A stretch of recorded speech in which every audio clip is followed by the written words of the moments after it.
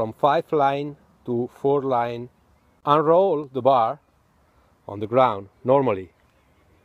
Then remove the 5 line from the iron ring. The 5 line for the next possible use. Right at the end of the front line and remove the extension of 3 meter line. Take the 3 meter extension line with you and go back to the bar. Disattach the front line from the 2 connection lines. Then connect the loop to the iron ring on the top of the line.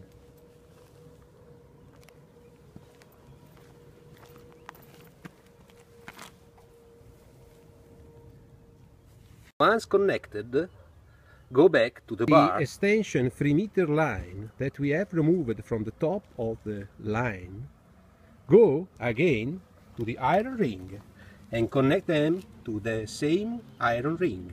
Connected to the ring, it will look like that. To the bar, we go and we attach back to the normal connection point the 2 front line. Now your bar is equipped for line.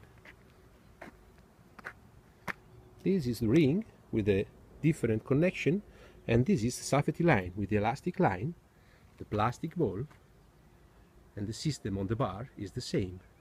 Nothing to do on the chicken loop. The system will work properly, even on the 4 line setup.